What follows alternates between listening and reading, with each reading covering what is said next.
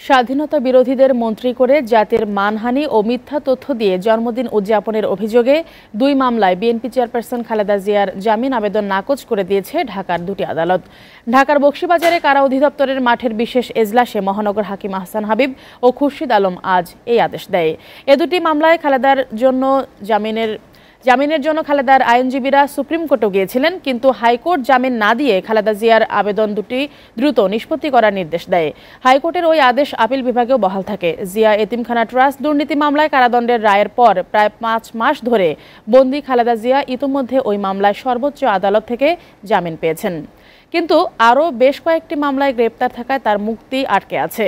হাকিম আদালতে খালেদার পক্ষে উপস্থিত ছিলেন তার আইনজীবী মাসুদ আহমেদ তালুকদার, আর রাষ্ট্রপক্ষে ছিলেন পিপি আব্দুল্লাহ আবু। এদিকে এ দুটি মামলায় শুনানির পরবর্তী দিন আগামী 2 আগস্ট নির্ধারণ করা হয়েছে।